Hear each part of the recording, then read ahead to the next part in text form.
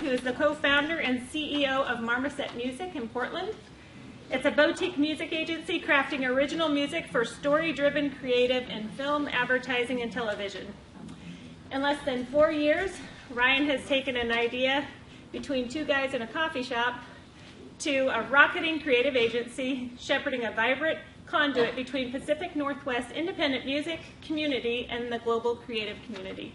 Marmoset's work has been featured in Super Bowl ads, viral brand campaigns, the Academy Awards, the Grammys, and award-winning films. In addition to leading the continually evolving strategy and direction of the business, he's the business guy, Ryan co-pilots Marmoset's creative teams and produces original music. Ryan is a 2001 graduate of Southern Oregon University. He majored not in music. He majored in marketing with a minor in political science. So he's here to tell you about his journey and provide whatever advice he can to you as students here. While he was here at SOU, he was quite active in student leadership.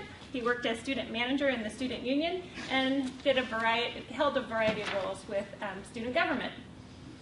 So he's happy to be back here in Ashland and relive his youth. Yes. So come on up. Thank you for coming today. Thanks.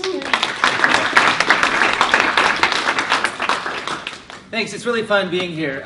It's been walking through the campus a little bit this afternoon and in town and reminiscing a little bit, calling a few of my old college friends and chatting them up about some stuff. So it's really great to be here. I want to make sure that this is more, this can be a dialogue, conversation. Feel free to raise your hand at any moment, jump in, interrupt, by all means. I'd rather talk with you than at you. We do have some time at the end. I'm going to plan to talk, if I can, for like 30-ish, 30, 40 minutes, and then we'll have some dedicated time for Q&A, so if you want to wait till the end, you certainly can. I'm going to do this a little bit backwards. I'm going to tell a little bit about my story, which will lead into what I do as far as Marmoset and the business I have. And then we'll see how we're doing on time. I might be able to share a little bit more of my ongoing vision with you as well. So we'll get started. First of all, who here is from a small town? Just kind of curious. Okay, and who's here from the city, big city? Okay, wow. So the small towns have it. I was born and raised in a small town. I'm born and raised Oregonian, Albany, Oregon. Anybody ever heard of Albany? Maybe. We used to be able to say you could stop. You would know because you would smell it on the freeway. And then if you were from Albany, you're really defensive. You would say, no, that's Millersburg, which is the small town where the paper mill is at. This is what it's known for now, Heritage Mall, which is a terrible little mall that's in town that I grew up walking around in. And the Timber Carnival. They used to have this be famous for the World Championship of Timber Sports, which was the Timber Carnival. And I don't know if it's still going or not, but at one point I started a little record label called it Timber Carnival Records in ode to that. But all that to say, I'm from a small town. For better or worse, I feel like growing up it was great, but at some point it kind of felt small to me. I don't want to be too condescending, but it kind of felt like a fishbowl at times. There weren't a lot of people leaving. A lot of people were staying there. And at some points, I even felt like I was, I don't know, maybe looked down upon for kind of leaving and going away to school and then moving to the city eventually. I now live in Portland. So there were some challenges coming from that small town atmosphere. And I think for me, it was hard because there weren't a lot of people that went off to big universities, went off to big things. Most people stayed there, got a mill job or something like that, and not a lot of people left. I didn't even take SATs in high school. I heard of some people taking them, but they seemed to be a few select smart people. Certainly the whole school wasn't taking them. It was really odd when I look back on it now. I've helped my younger brother and sister navigate that. They're much younger than me, and it was just kind of odd. So I went from high school. The natural progression in Albany was to go to Lynn Benton Community College, which is the community college there, which is a fine school. At one point, I followed a girl to Ashland, a long-distance relationship for a while. But that's how I ended up discovering Ashland and coming to Southern Oregon University. I will say, coming from Albany, I was fortunate enough, I believe I was fortunate enough to have some entrepreneurs in my family. Both of my grandfathers were entrepreneurs. I'm kind of curious, does anybody here, I know it's kind of early being in school, but does anybody have any entrepreneurial dreams or endeavors? Do you consider yourself maybe an aspiring entrepreneur? Maybe you have dabbled in a little bit at this point. Show of hands? Show of hands? Okay. And all business folks here? We have some other disciplines here as well. Okay, cool. I didn't really know what it meant to be an entrepreneur, I'd say, when I was at Southern high school and college. I certainly did some things, some paper routes, and had some, like, I had a baseball card company at one point that my grandfather let me put up in an empty shop. I didn't really know what it was. If you are maybe where I was when I was at Southern, about this point I started learning about what it meant to be an entrepreneur. And it was something that I couldn't really shake very easily. I didn't really know what it meant. I knew it meant having a business, coming up with an idea, maybe managing people and leading people. But it took me a while to kind of figure out what that was, and that's part of my journey. Leaving Albany and coming to Southern Oregon University was really, really big for me. I say it was probably the most transformational time of my life. I'm 39, so that gives you a little perspective there. I turned 39 yesterday. And now I'm going to be 39 forever, I think. So coming to Ashland, for me, it was kind of hitting the reset button. It was discovering who I am outside of a small town. I felt that there was I quickly learned there was an ocean of opportunities here. I explored different majors. I was a sociology major at one point. I was a psychology major at one point. I was a political science major at one point, and then switched to a minor. I kept feeling pulled, though, to the School of Business, and especially marketing was something I really felt a strong pull to. So at some point, I just kind of gave up and went with it, and really felt at home and really felt some natural synergies there. Here at Southern, in addition to exploring different disciplines, I also explored different leadership opportunities on campus. I was a leader in the student union. There was something called the Games Room, which now I think is a defunct kind of nightclub down there. But at one point, there was kind of a recreational room down there where there was pool tables and games, and there was a kind of a nutritional organic store before all that was in. Was kind of popular, and there was a small staff of 15 people, and that's where I first learned about managing people and working with people and leading people.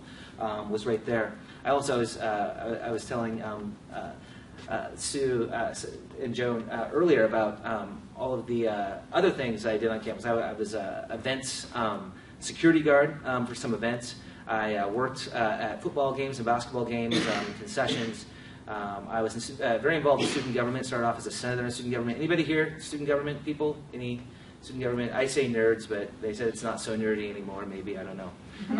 And I was director of governmental affairs, where we lobbied the state legislature on trying to keep tuition down and trying to keep students on the Oregon Health Plan and things like that. And then later I was the director of administration of finance, so I was the student fee committee chairperson. Which whenever there was a big, I think you're in a student fee process right now, which was a lot of fun, and I gained a lot of experience from that. More than anything, I'd say what happened for me when I came to Ashland was the friendships I made. Everybody, so I'm a first generation graduate of post-secondary education, and when I came to Southern Oregon University, I didn't have a lot of friends that were in that mindset. When I arrived, I suddenly had made a lot of friendships where there were other students with whose families were like third and fourth generation graduates, which was really odd to me, really different to me. And I could just tell kind of a different approach and maybe something different kind of in the DNA and the way that they approached school and leadership and opportunities. And it was really inspiring and invigorating for me. I really felt like being in this environment caught on and really challenged me to the horizons and the different mountaintops that I looked to achieve. So that was really important. Those friendships are still lifelong friendships. This is a picture of a bunch of us. We got together a couple of years after we all graduated, and still very, very, very meaningful. Just going around there's the guy in the front in the white shirt. He's a TA down in Orange County. In the middle, Betsy, and he was student body president. Betsy, the woman behind him, was student body president as well. She's an attorney in Baltimore. We have a finance guy in the back who's an auditor for private companies. We have a computer science guy in the beard who works for the fisheries in Alaska. The guy in the front, he works for the boardwalk down in Santa Cruz, is their main marketing and sales guy. And the guy on the left is the guy who's kind of an exception. He played football, and now he's a professional poker player. He's been to the World Championships a few times, and I think probably out-earns all of us in that, which is interesting. But yeah, it's the relationships and the friendships that we've made here were really, really important to me and foundational in kind of establishing my confidence in my ability to dream. When I left Southern, a couple of those friends I mentioned were lawyers, and a few others that weren't pictured were as well. And I kind of got on the boat too late. They were already in the mindset of preparing to go to law school next. And as they started going to law school, I found myself wondering, like, wow, I think that would have been very compelling for me. I wish I would have prepared for that too. But I didn't. And you kind of have to know that a couple of years beforehand, so you can start studying and getting the right classes and things, requirements. So for some reason, I felt being a little bit bummed that I didn't prepare for law school. It was something I kind of wish I would have done. Later on, I would encourage my wife, who was a wonderful student, to pursue law school, and I kind of did it vicariously through her. She kind of half blames me for that now. So I was a little bit bummed, and then I also wanted to, of course, I wanted to move to the city, which is a dream of mine. I've never been in a big city, so I wanted to go to Portland or San Francisco, and I chose Portland to explore opportunities there. It was hard at that point. I left Southern, left my friends, and was just trying to find my footing. I thought, coming from a business degree and having some experience in leadership and having some specialties in marketing, that I'd be able to kind of get my foothold pretty quickly and start that career path. But it wasn't as easy as I thought it would be. My first job was working for a bank. There was a grocery store bank. I did not enjoy that very much, walking through the aisles of a grocery store, trying to sell loan products and things and checking accounts to people who were there to buy groceries. I think I worked there for about 4 or 5 months was how long I lasted. For me, at least, it was some initial opportunity, some initial income, and it actually helped me, was a stepping stone to get up to Portland. I also met my wife there. She worked there even less than I did. I think she was there for 2 or 3 months. An important role, but I didn't enjoy it. So I moved to Portland. I worked for a company called the Standard Insurance Company as a disability benefits analyst. That kind of job is kind of like it sounds. It's a disability benefits analyst. It wasn't what I wanted to do. I wanted to be doing marketing, but it was a good job with good benefits. A big company that they employed 2,000 people downtown Portland. It was really kind of a fun, exciting opportunity in the beginning. And my approach was I thought maybe I would run the operations side, and then when an opportunity presented itself in the marketing or PR side, that I could make that maneuver. Eventually, I actually, working for the Standard Insurance Company, I actually had a little too much fun. Full disclosure, coming clean here, I was a little bit of a prankster, a funny guy back then. And so me and a couple of friends would play pranks on each other. At one point, it caught up with us.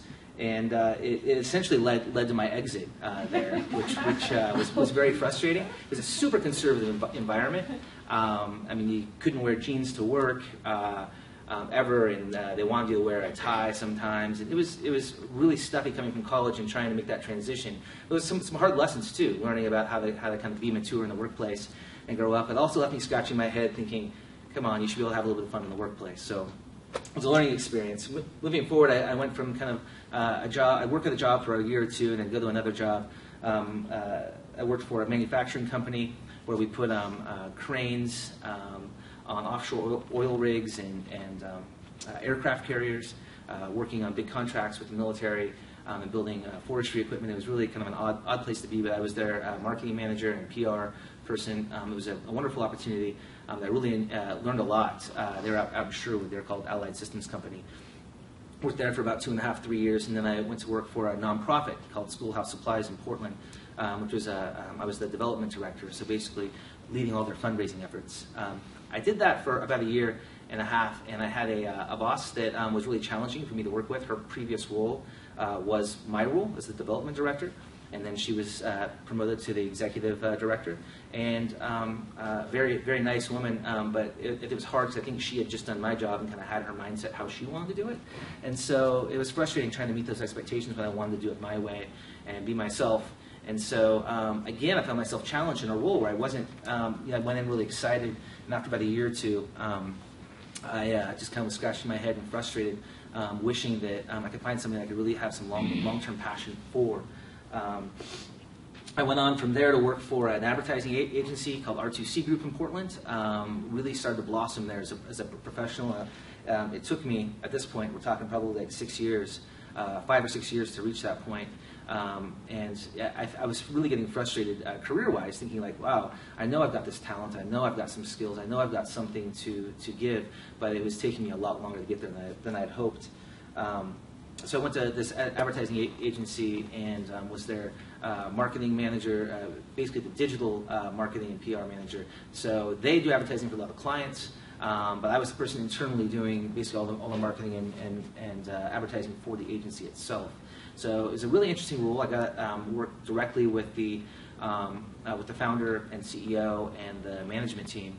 Now this is a company at that point that was doing about $250 million a year in business, which is huge. I think they're the second biggest ad agency in Portland, second to White & Kennedy at the time. Really under the radar as far as an agency because they weren't doing the big, awesome, crazy creative work that White & Kennedy was doing. Much more conservative and actually dabbling some in long form, which is commonly known as like infomercial stuff.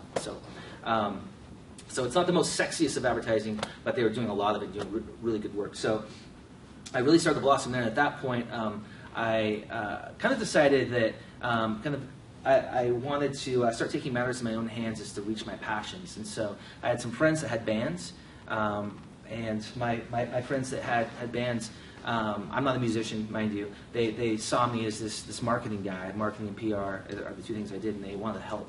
They want to help getting their name out there. They want to help getting exposure, getting booked at clubs, planning tours.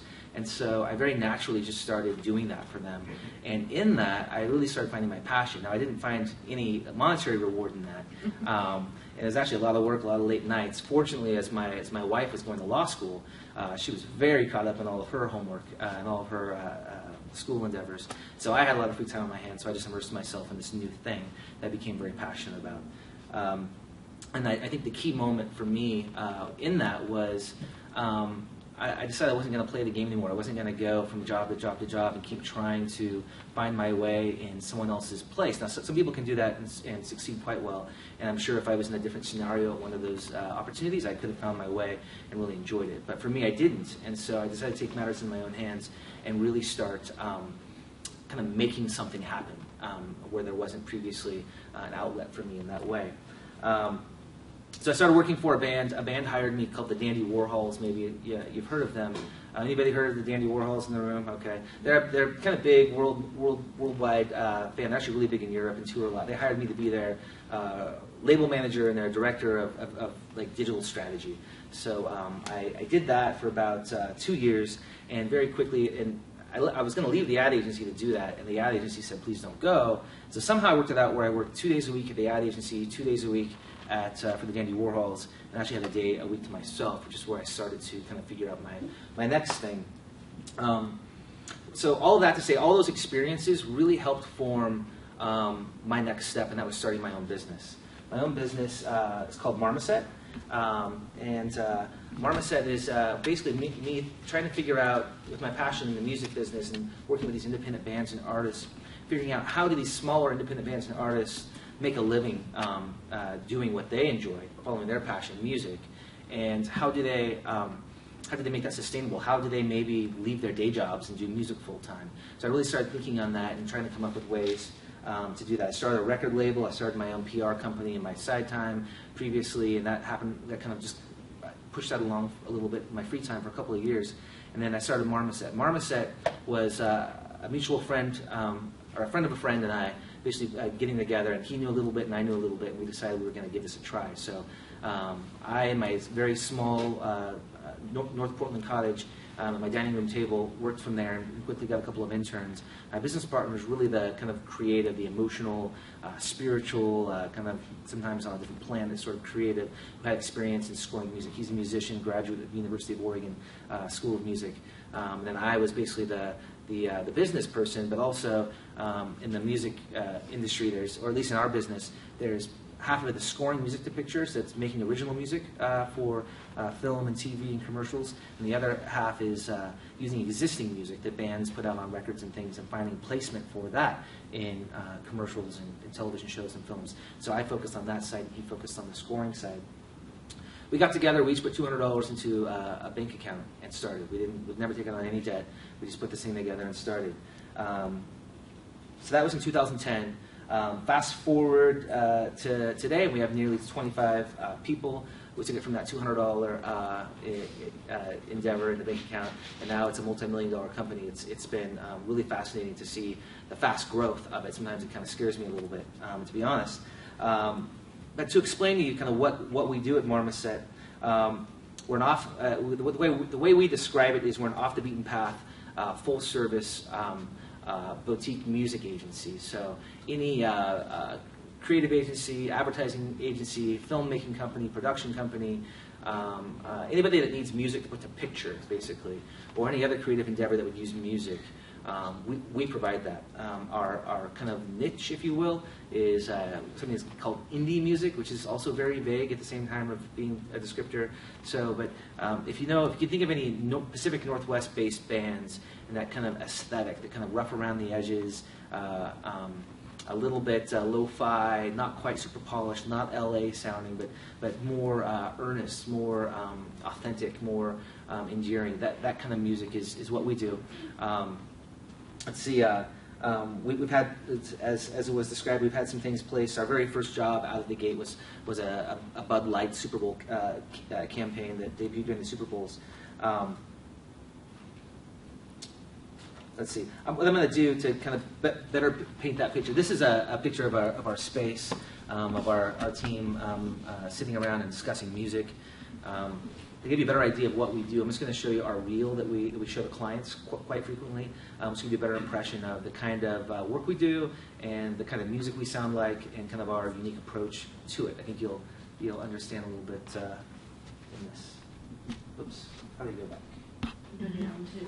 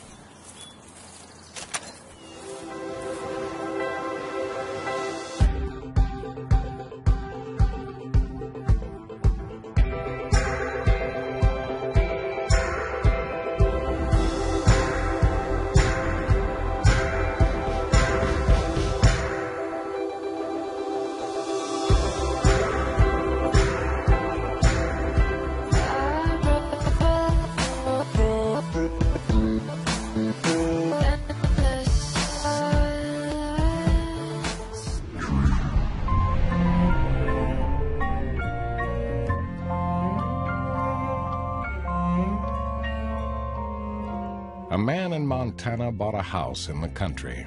And it's true love, baby. Now we're sprinkling not just one, but 2 layers of delicious cheese and adding your favorite toppings all the way to the edge.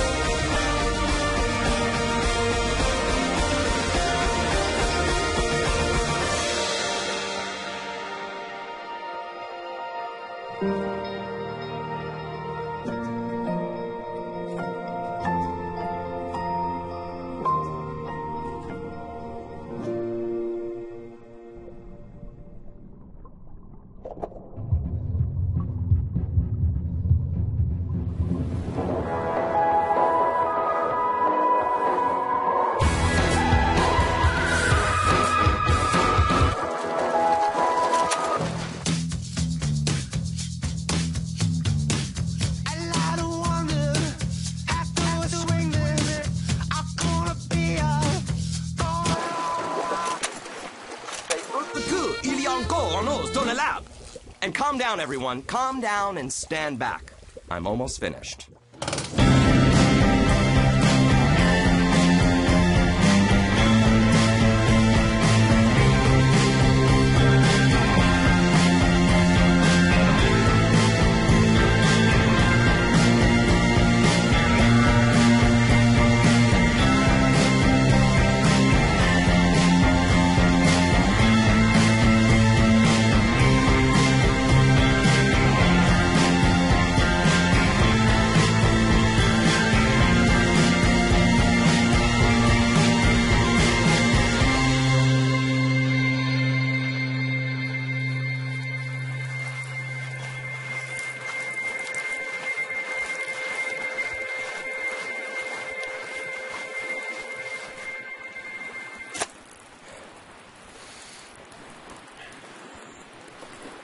That's Brandon.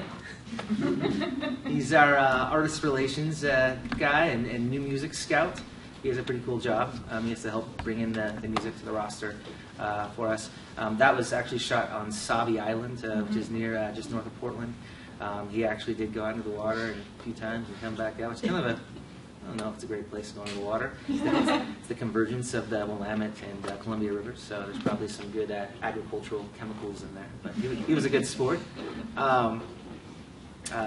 Just got me kind of thinking for a moment, based on the conversation we were having right before we started about analytics. When I say Brandon's job is the artist relations and new music scout, I don't know what kind of impressions you have as far as how he finds music and bands and things like that, but it's really very data-driven, very analytics-driven. He's constantly looking at what kind of music is licensing from our catalog and seeing what works and what doesn't work. He's constantly talking to our creatives and asking what kind of requests they're getting from their clients for different kinds of music. And he's constantly correlating all of that data and trying to figure out how to optimize our catalog. We don't want to have a lot of artists and a lot of musicians in our catalog that aren't a good fit and aren't licensing. And so if we have somebody for, say, 6 or 12 months that aren't licensing, maybe we thought they would, but we were wrong, it's okay to admit you were wrong once in a while. We have a conversation with them where we let them know, hey, this isn't working out quite like we thought it was, and we think you would be better served to, have somebody else represent your music. That way, they're not expecting that we're going to find opportunities for them, and we don't feel like all of the weight is on our shoulders as well. One thing I'm really proud about Brandon is from using the data and analytics and constantly crunching numbers and reviewing our catalog. He's been able to have a very high success rate with our catalog. So we currently represent about 450 artists, which may sound like a lot, but to a lot of music licensing agencies, there's a lot of huge ones out there that have tens of thousands, 20,000 or more, 50,000 artists on their roster. So 450 is actually really small. Last I checked, for our last 6 months look back, I believe about 67% of our catalog, those artists, have had a license with us. And many of them multiple licenses. So he's having making a really high efficiency rate of our catalog. And again, that's if you hear a lot of your statistics class or analytics class, like those things really can make a big difference when you're looking at a business like this. Another thing I want to show you, I just showed you a reel. Hopefully that gave you a good idea of what we do. We also have a web-based music licensing platform. So we work with a lot of clients directly. I like to say that Portland's a little bit of an island. We're kind of stuck up in the Pacific Northwest, and we're not a major market. So we actually have to get on airplanes and get out to the major markets a lot. Our clients are global. Most of it's domestic. I'd say probably 80 or 90% of it is within the United States. But within the United States, I'd say our biggest markets are San Francisco, New York, Chicago. Portland is probably 4 or 5. Seattle's in there as well. And then there's a bunch of other cities too. So we have to get out from the Pacific Northwest and really kind of think of ourselves as ambassadors because we represent the Pacific Northwest. We represent Oregon and Portland. If you watch our reel, if you explore any of our branding materials or our website, we really resonate with that Pacific Northwest brand. And what's been really fascinating is going out to New York and even going to San Francisco. You go to these places and say you're from Portland, Oregon, or say you're from Oregon, and say music or indie music in the same sentence, and people stop and will listen and will want to talk to you. They'll invite you in. It's really fascinating. There's a lot of cachet in the Pacific Northwest and in that brand right now. That story really follows well out to the outer reaches of the country and beyond. So I don't know if it's just good timing, I don't know if it's because of shows like Portlandia or what exactly it is, but it's a lot of fun. When we go to these global ad agencies like Gray in New York and McGarry and McCann, these big ones that if you watch Mad Men, you'll hear their names thrown around. We don't go in, all dressed up. We go in dressed like this, or maybe even intentionally wear plaid and grow out our beards a little bit. And it's a little kitschy, but we walk in and they'll know, like, hey, you're the guys from Portland, aren't you? And we just kind of go with it. And it's not being contrived. It's just kind of being who we are and not having to try to adapt to, New York or Chicago. And it's actually been a lot of fun. With that Pacific Northwest vibe, we've been able to do a lot of really fascinating work. I'm going to show you a piece from a campaign we did working with White and Kennedy in Portland. The Oregon Travel Bureau went to them and said, we need help with our brand, with the campaign. And travel bureaus typically don't have big budgets and a lot of money. But White and Kennedy took them on as kind of a passion project. Dan Wyden actually played creative director on the project, or executive creative director on the project. It's kind of a pet project of his. It was a really fun project to work on. They did something that they called the 7 Wonders of Oregon. They had a different commercial for each one of these 7 wonders, and then they had a kind of an anthem spot, which I'll show you. They came to us and wanted to make sure the music was very much intertwined with the brand. And so we kind of scoured different bands based in Oregon, and we ended up coming down to this band that used to be on Sub Pop called the Fruit Bats. And the head person of the Fruit Bats, that head singer-songwriter, scores films from time to time, so we got him to work on this with his band. One of his bandmates is actually one of our music supervisors on our team. And so we worked closely with them to score each and every spot. I'll show you one of these, just because it's kind of a fun one to look at. It's one of my favorite pieces of work that we've done. Mount Hood was left off the list. So was the Oregon coast. The Columbia River Gorge was somehow overlooked, as were the Painted Hills. Smith Rock and the Wallowas are both missing from it. All we can figure is whoever named the 7 wonders of the world never set foot in Oregon. Because even Crater Lake was left off their list. So we see your wonders, world, and raise you 7 of our own. And we invite you to come experience them. Our wonders aren't just for looking at. You have to explore them, feel them beneath your feet. Just remember, this is Oregon, so how you go about doing that is entirely up to you. The 7 Wonders of Oregon. See one, or better yet, see them all. So obviously that was a lot of fun to work on. So as I was telling you earlier, we score music, custom the picture, which is part of what we do. Another part of what we do is we use this catalog of artists of their existing material, and we work with creatives at agencies and production companies to find the right song for the project they're working on. That act of helping somebody find the right song for the project they're working on is commonly referred to as music supervision. Has anybody here ever heard of music supervision before? Raise your hand, maybe, if you have. It's a really weird word because it's weird to think of you're supervising music. But if you look at the credits after a film you watch, maybe even after a television show, you'll almost always see a credit to a music supervisor. And that person basically works with the creatives involved with the film, the producers and directors and the writers, to find the right music to help tell the story of whatever's happening on screen in the picture. And so we currently have a staff of 5 music supervisors, and that's their job all day, is basically work with creatives who are working with motion picture to help them find the right song to go with their project. It's a ton of fun to do that.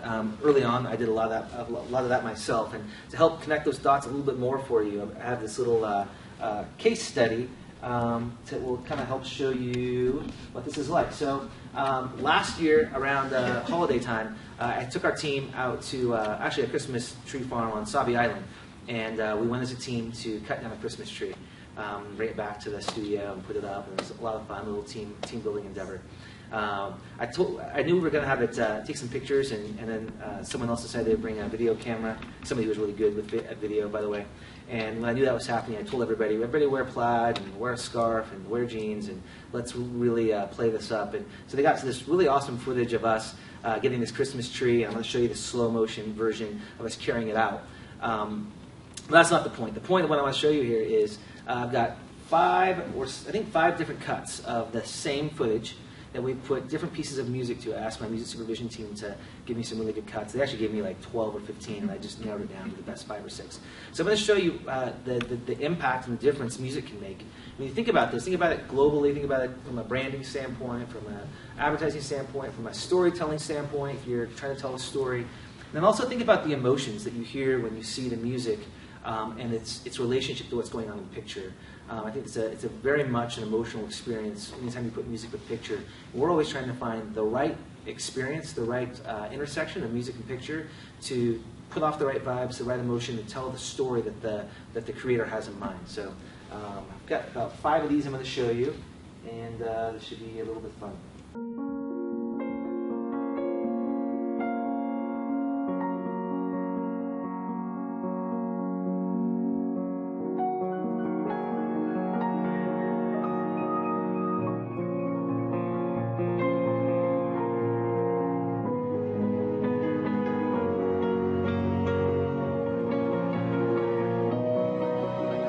That's our business partner, Brian, in the back. He's bringing up the rear. I think I'm the guy up in front. All right, so there's one. Sit with that for a sec, and then we'll go to the next one.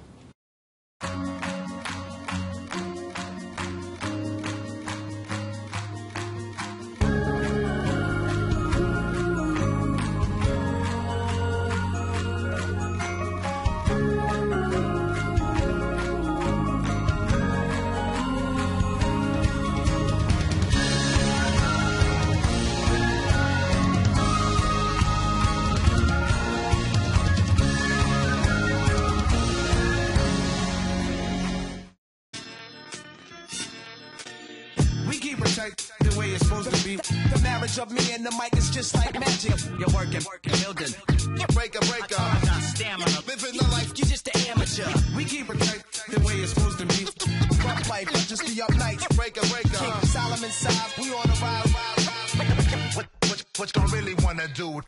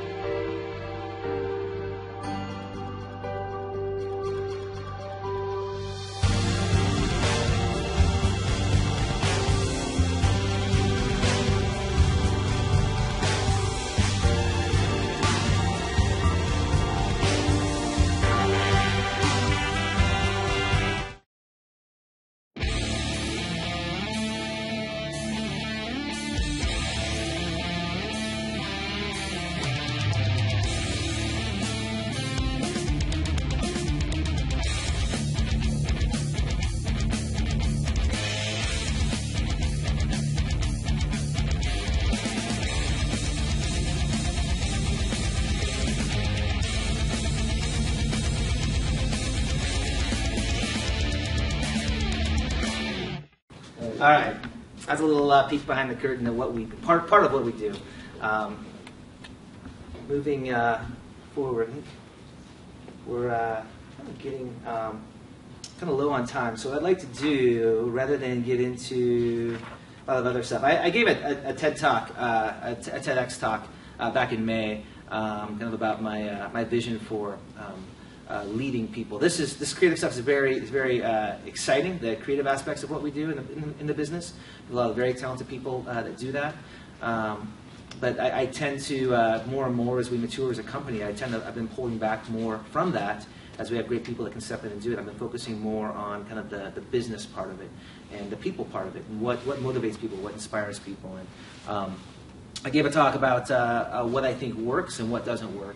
And I think that there's a lot of, especially in the creative industry, which in the business world there's a lot of aspects that can kind of lean creative, but it kind of translates globally. The amount of time people work, the kind of expectations in the workplace, people working crazy hours, 10 hours a day, 12 hours a day.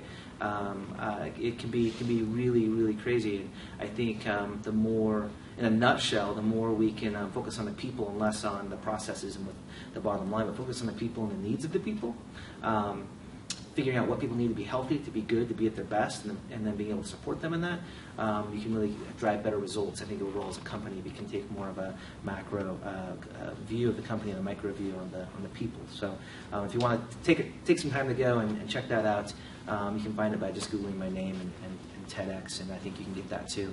But to save us time, I won't get into all that stuff, but rather just like to open this up and see if anybody has any questions, want to hear about any experiences. I can tell you more about the company, the different roles in the company. We have internship programs. We have a very, very young workforce. Almost everybody on our workforce started out of college and came on board and have learned their role and have really blossomed into their careers on the job. Almost nobody came in a really senior role, which is something that really has been very exciting to me. So yeah, if you have any questions, we'd love to just kind of chat about something. Sure. Why Marmoset? Is that like Music Monkeys? That's a great name. It's a great question. It's just kind of a random name. This is how nerdy I am or can be. Is back when we came up with that, I was trying to think of a fun name, a creative name. But actually, the nerd part is I was trying to think of a name that would play well from a search standpoint and SEO standpoint, if you will. So there wasn't anything in the Marmoset kind of space. There was, if you Googled Marmoset or Marmoset music, there was nothing there, and there still isn't very much. I think a band called Marmoset popped up since then. But it was a kind of fun, creative, furry animal that tends to thrive in a very familial community. As a cute animal, I've actually seen pictures of them like holding on to somebody's finger, like that tall, the pygmy marmosets. So it was a cute name, and it played well from a search standpoint. Yeah.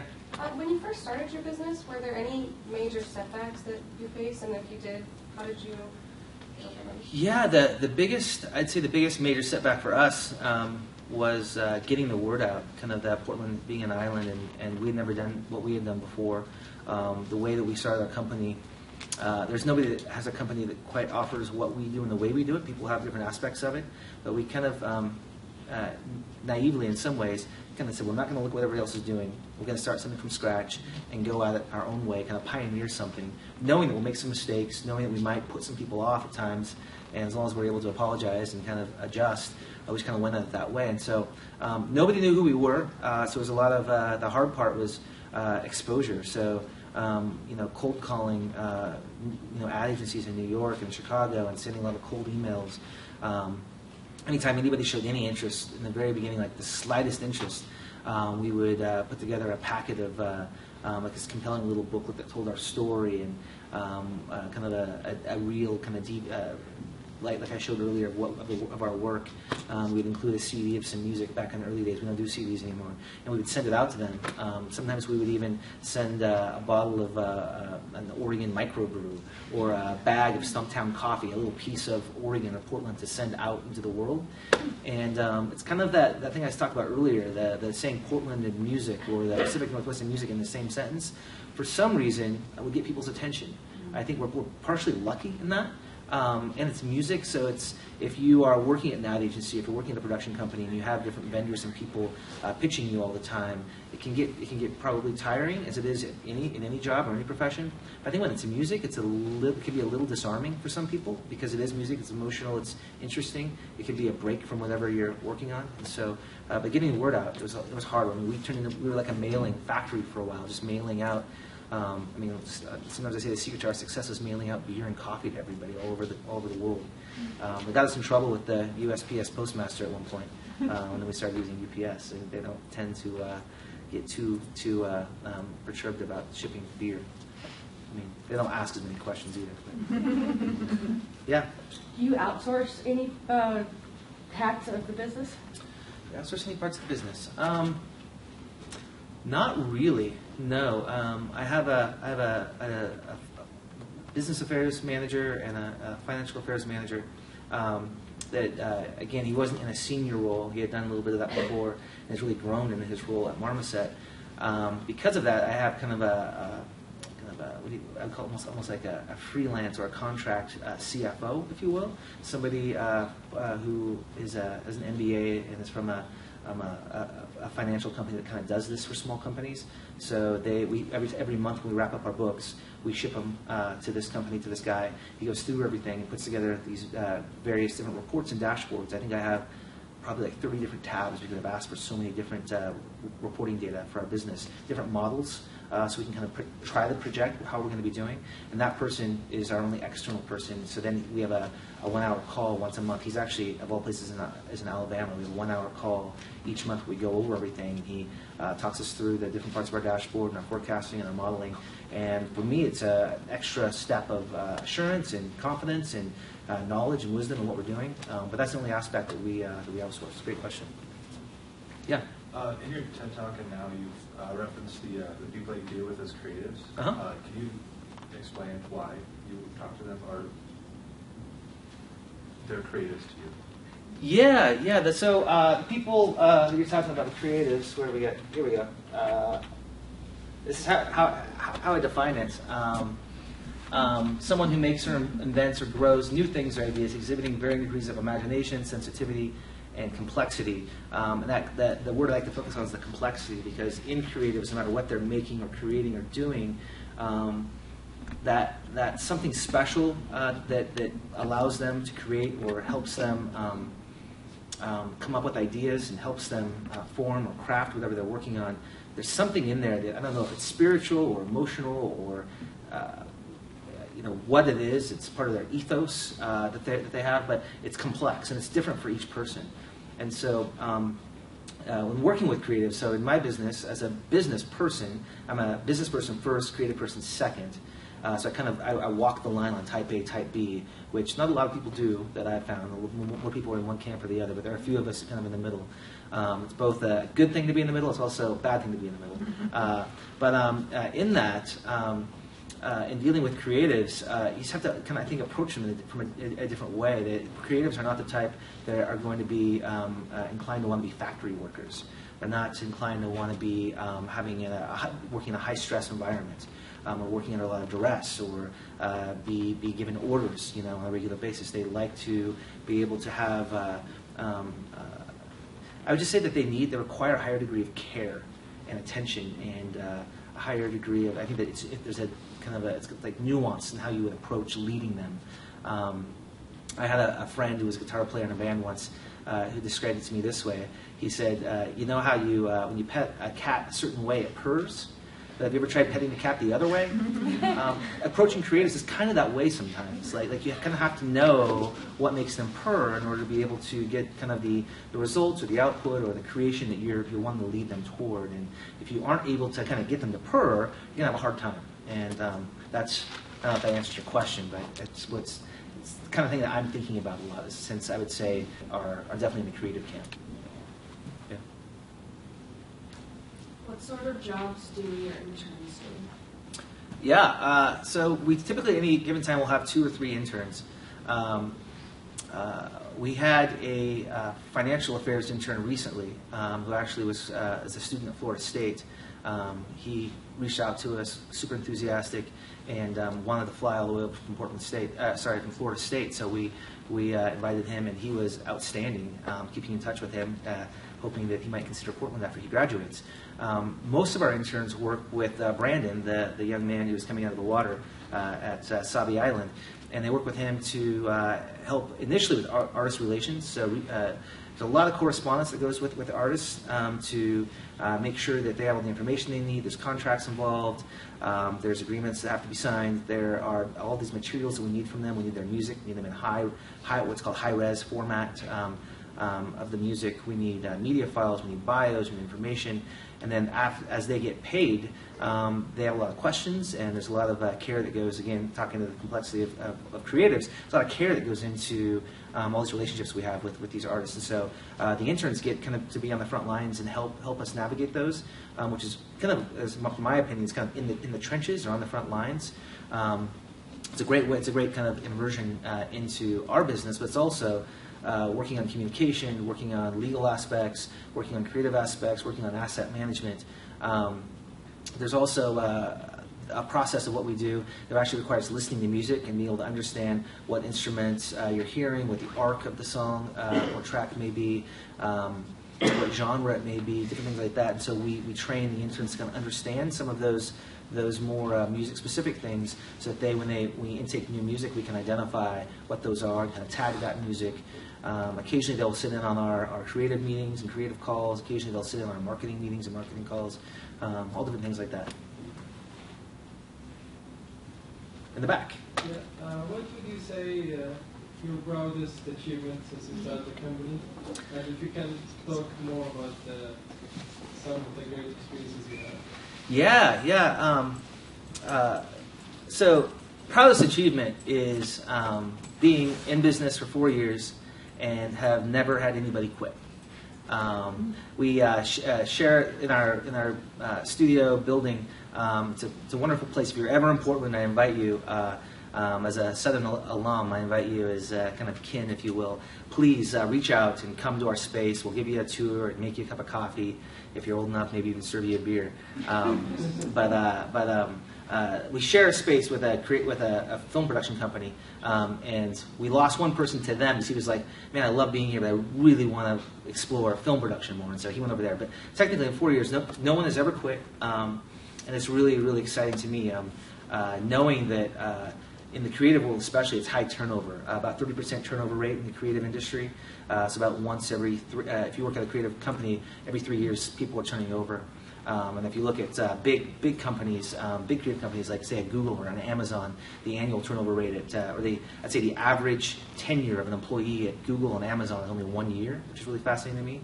Apple is only 2 years. It's fascinating to me. And then McDonald's. Is actually 3 years, so that's a head scratcher for me. So at this point, 4 years in, I like to say we're beating McDonald's. But I mean, that's what I'm proud of. Is we have a team of people that it's much more familial, and it's easy to do when you're smaller. I mean, we're pushing up against 25 people. So we're at this place where we're really trying to keep it small. We're really trying to lean into systems and processes, technology to be more efficient and be able to keep a small familial vibe at the company. But there's just a high degree of passion in our company. People show up invigorated. People show up really excited about what they do. I mean, even the last quarter was a record quarter for us. The last month was a record month for us. The last year was a record year for us. So we just keep doing this. And I can't help but attribute it to the people we have that are there and the degree of passion they have and the degree of care that I think myself and other leaders on our team have for those people. So that's what that's my proudest moment is all of that.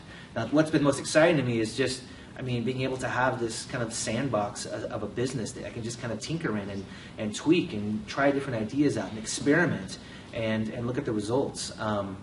I've also really enjoyed coming from a small town, being able to travel a lot, being able to go to New York, go to Chicago, and go to San Francisco, and not just visit these cities, but be able to go to these cities and go into some of the most creative, most successful companies and agencies and organizations out there and invite us in and be able to meet some of the top creatives in the world and meet with them and see what the insides of their organizations look like and get to hear the way they approach creative things.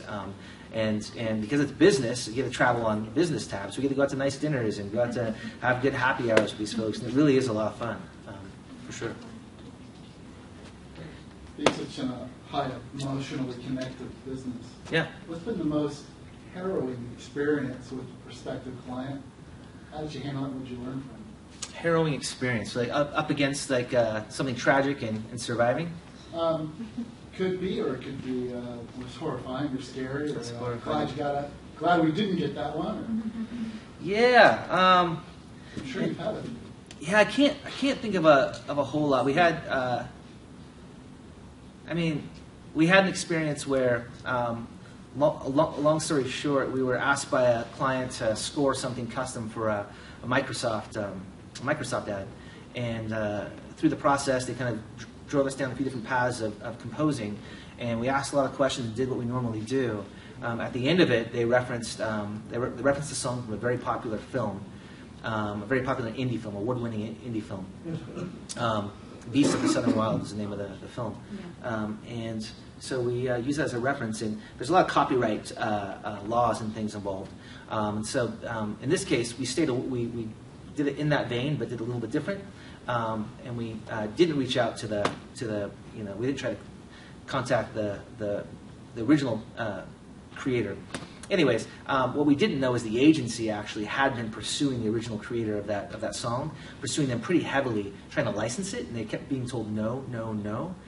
And we weren't privy to any of that information. So all we heard was, hey, they took us on all these different paths, and I think they were earnest in that, trying to find other options. At the end, they couldn't help but go back to the thing they loved. They had us do it. Of course, as soon as it went live, it went viral. I think it's at like 75 million views right now. It's called Child of the 90s. It's a Microsoft Internet Explorer commercial. Not that I know of anyone that uses Internet Explorer anymore, but it was just so it went viral. We got sued. Now we have insurance for those sorts of things, and we were totally unaware of it. And so we have insurance for that.